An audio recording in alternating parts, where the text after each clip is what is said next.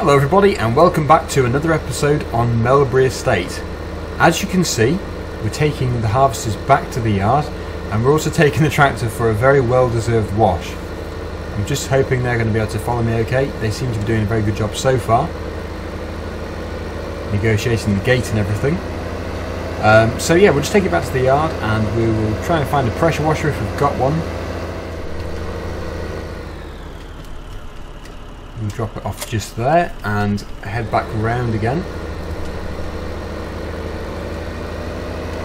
I don't think the harvesters need a wash yet. They haven't done an awful lot of work. Yeah, they should be okay. Thinking about it, this probably isn't the best yard for them, just because it's not very big. And we do have other yards as well. We don't have a pressure washer, so this should be good just here.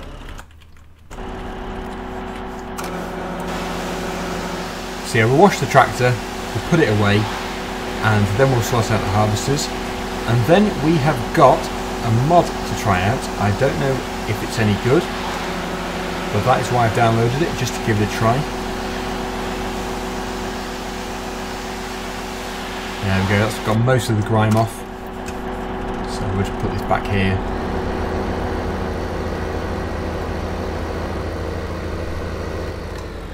There we go. Right, so the toughest part here is going to be turning this thing round with the other one behind it. It's not going to be easy. But we probably should stop the other one.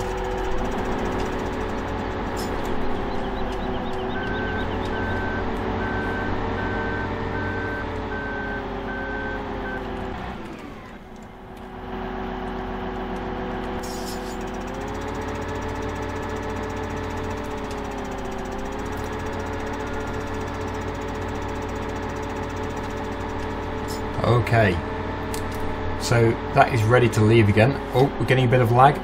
I'll just have to go and delete some files from the hard drive. Video files, that is.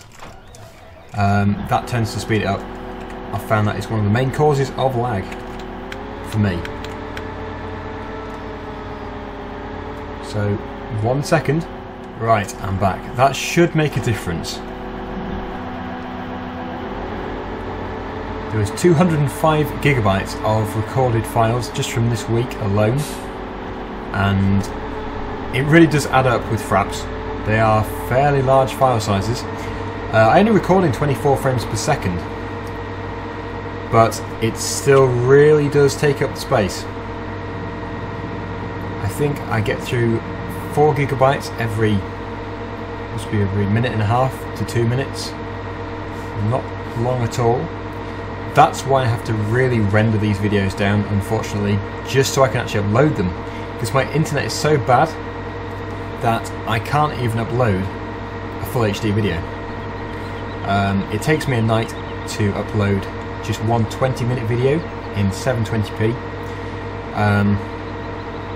You know, one day I might be able to do full HD, and I can't wait until I can, because, you know, this day and age, you should be able to get better service than what I get. 1.2 megabits per second download, 0.3 megabits per second upload. That is pretty bad, as you'll probably know. It's a wonder that I can actually get into my own multiplayer server, to be honest, with the internet which I get. But that's enough about the internet. It's a depressing thing as it is, the speeds that I get. And one of the worst things is you pay almost the same amount as someone who gets a much better speed.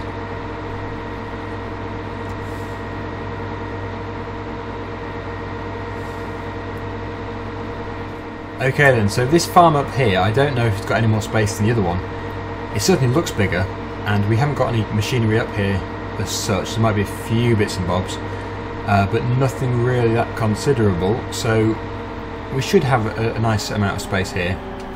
The problem is going to be getting in the gateway, which I didn't really think of. You know, it might be one of these times when we have to reverse into a field just to get into the actual farmyard. We'll have to block the way a second. Yeah, the headlights turn themselves on when I cancel the follow me mod.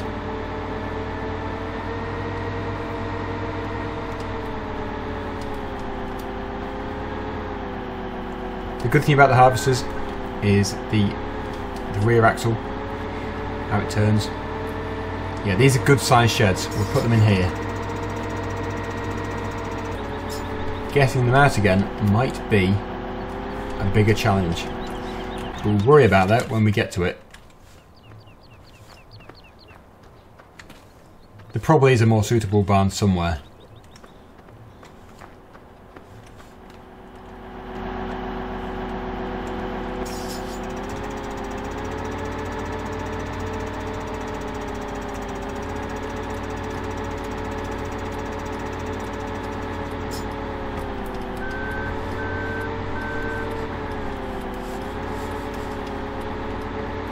We seem to have done that. This corner seems to be the toughest.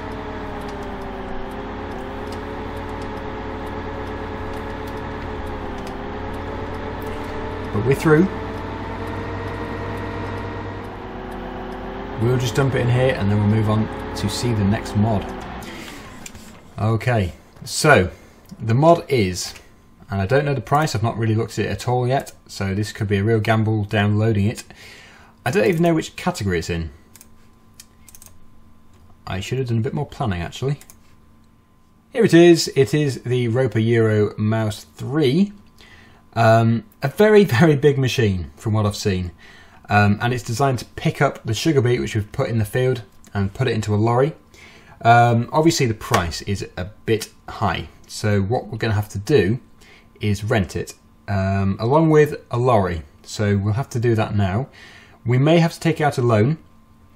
You can probably see here that this is probably not the best thing to be doing because we're going to be making a loss on the sugar beet overall. However, it's a good opportunity to do a mod review of this, as I haven't really done any mod reviews recently. A lot of people have been asking for them, and yeah, I think it's a good opportunity to do a mod spotlight. So we'll do a mod spotlight. This can be it, and the rest of this episode might be focusing on that more than anything. And I read the description and comments of it, and someone did say that it had a few problems. So we're just going to have to buy it and see what it has to offer, and also what glitches it's got with it. Okay then, so here we are first of all in our lorry, the Tatra. Love this lorry. And I couldn't choose the colour unfortunately in the renting shop, so it's just the colour it gave us. I've not used this colour before, so I guess it's new. But we're going to take it up to the field and get it into position. Someone did say it would be easier just to stack it all in one pile, because you know I did multiple piles of sugar beet. Someone also had a comment saying it looked like manure. I didn't think of that, but I guess you've got a point. It does look a little bit like manure, but then if you look closely, it definitely is sugar beet. Yes, I would be disappointed if I just harvested a whole field of manure. Anyway, let's put this here and we'll go and get it. So here it is, and first impression is fantastic. It looks very well modelled, and I was looking at some pictures of it in real life and it does actually look like a splitting image. So looking good. I think possibly, I can't say for sure, but possibly I think it's a conversion from FS13. So let's jump into it and have a look what it's got to offer in here. We get a steering wheel, and we get lots of instruments and screens and speakers. So not short of detail. Looks like a CB as well, CB radio, and information sheets, and looking good overall. You know, we've now got to negotiate the road. It's quite an interesting thing to drive actually. Having like these rollers on the front, which obviously unfold.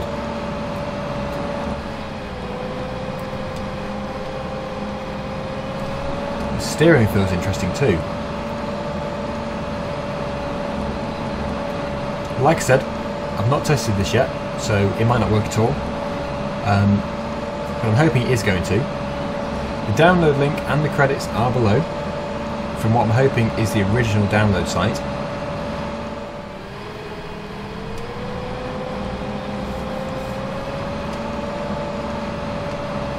Right then, so we're in the field, and this should make it easier now because we can actually have space to unfold it.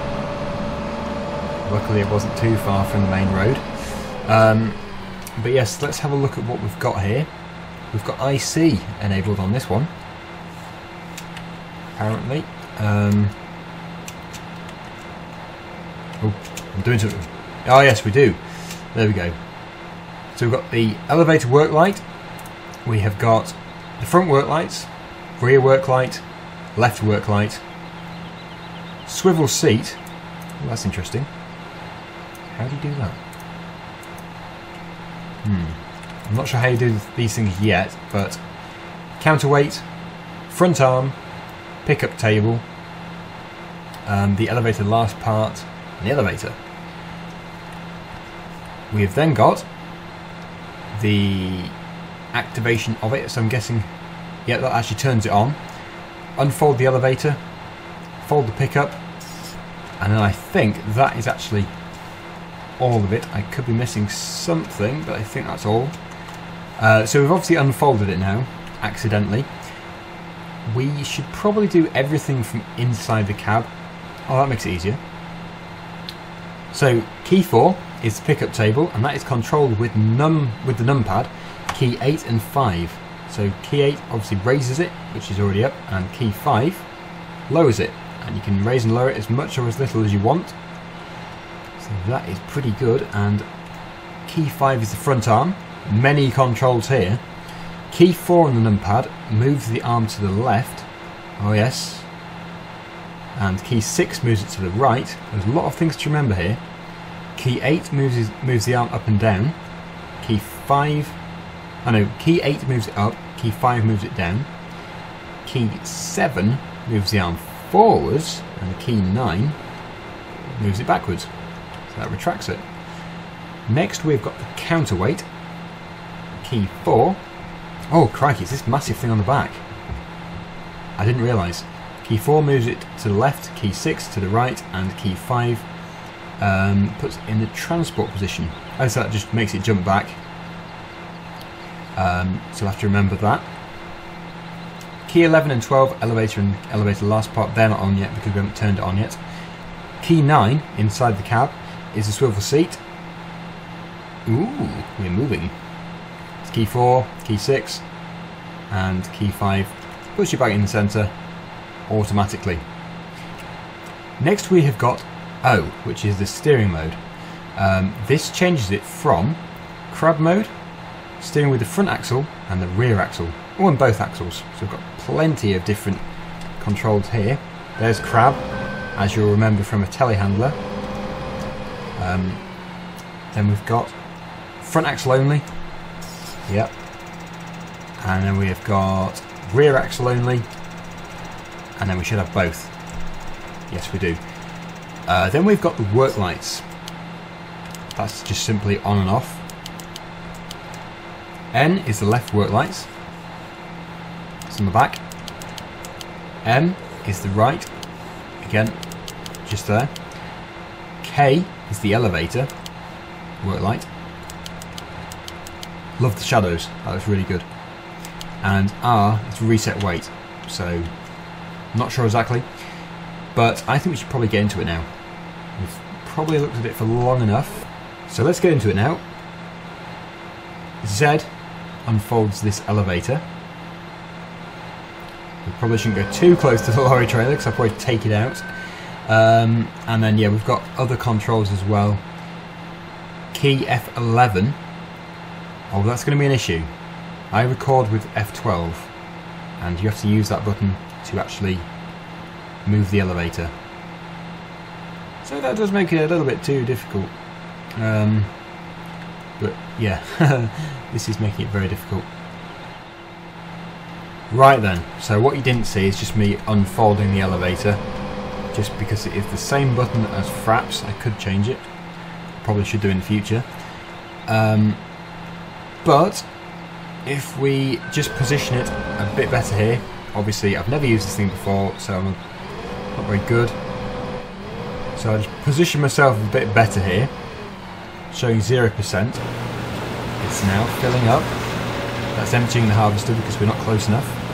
So now I need to get back to my control centre here, go on number 4, and we need to move the pickup table up and down. Down is probably the best option here. We've then got the front arm, which we also need to do. There's a lot of controls on this thing, it's not easy.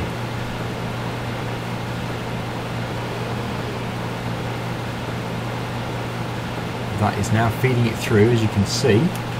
Should move that for you.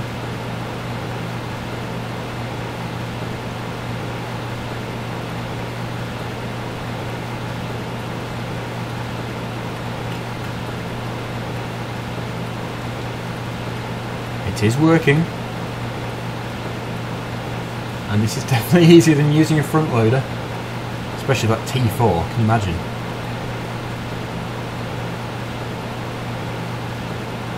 Ah, that's 13 tons so far. So it's quite literally eating the pile and putting it into here. The animation is fantastic. I don't know why I've never used this mod before, you know.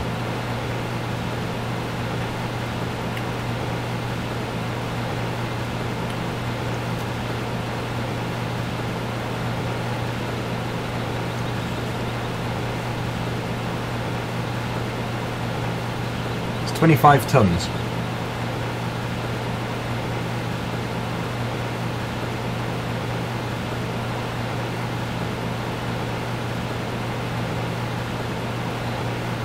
Really, the lorry needs to be moved backwards and forwards to level it off a bit.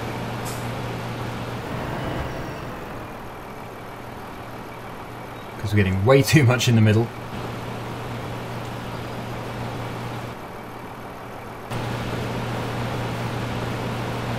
%81 full now. This really is fantastic. I love this mod. That is 52 tons, and I've just realised something. That is over the weight limit. Next time we will stop at a more sensible figure, I think, because that is really heavy for UK roads anyway. So turn it off and we'll get into the lorry. We'll move this massive thing, and the next obstacle is the sell point, which is really tight. If you've seen my other episodes, you will know how tight that is.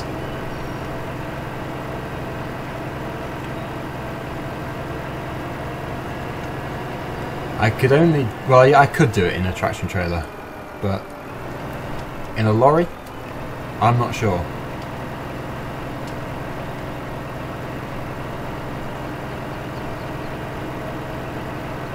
I'm now trying my best to drive at a more realistic speed. I think a few of you picked up that I was being a bit erratic with my driving, so calming down a bit. So I drive at a bit more of a realistic speed. I think for this road, with the weight we've got on the back, this is plenty. But yep, I love that mod, the Ropa Euro Maus or Maus 3. Yeah, download link is below.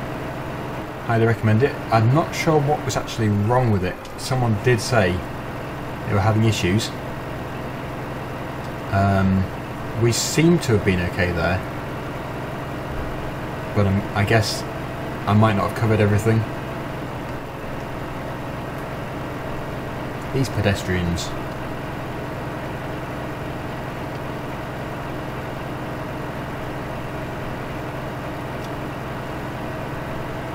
It is a tight road.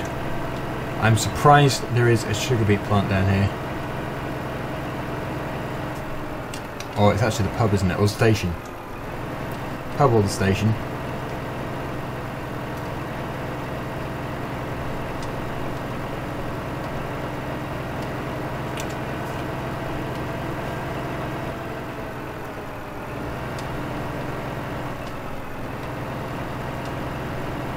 Mind the businessman.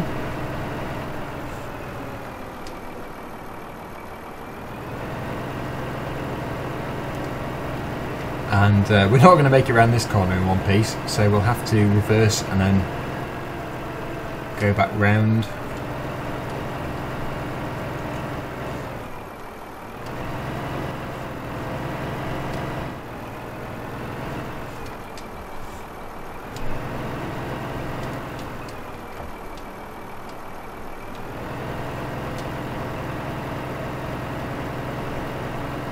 Right then, so we are actually at the store, which means we can sell it, and we might be able to get some money back. Yeah, it always turns to wheat, I don't know why.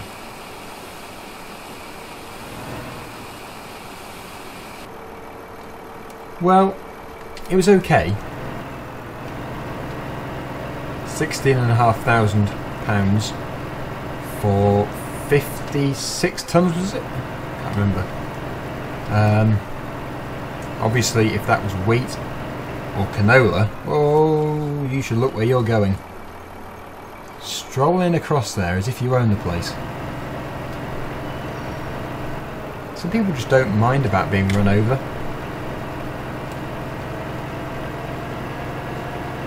Yeah, if that was canola, wow. We'd be rich.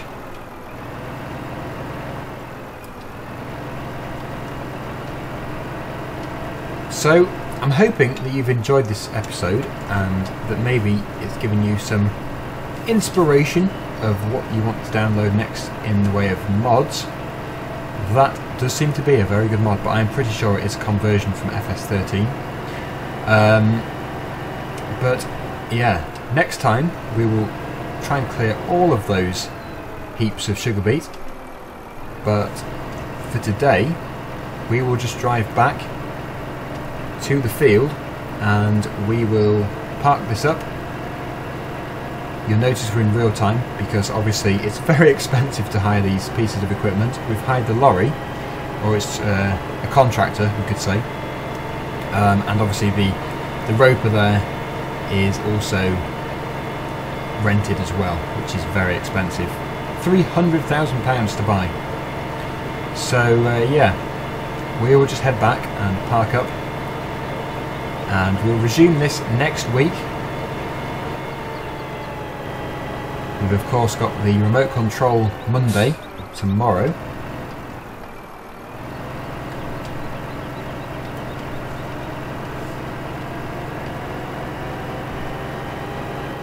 And spin tyres, I probably will do another episode the week after this week because I haven't got another tractor yet, a remote control tractor yet. We will do, but I think because a lot of people are requesting spin tyres, we will be doing another one of those. So that is all to come in the future. Thanks for watching, and I do recommend giving this a go. So until next time, thanks for watching, and bye for now.